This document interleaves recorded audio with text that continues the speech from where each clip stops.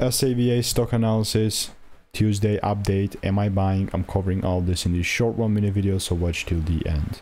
Looking at Cassava Sciences, we're sitting at $29.80, 3.8% down for the day. Super bullish market for me.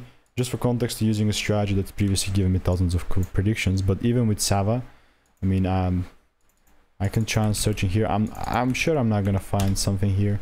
Maybe this quick little short. But here's the proof of me calling out this previous idea. This hasn't delivered, yeah, but it just is kind of in the middle. It's still running, so it's not like I'm saying that this thing is gonna just deliver towards the highs. No, I mean, it already kind of gave me a double break. So I'm either, like, best case scenario, it delivers.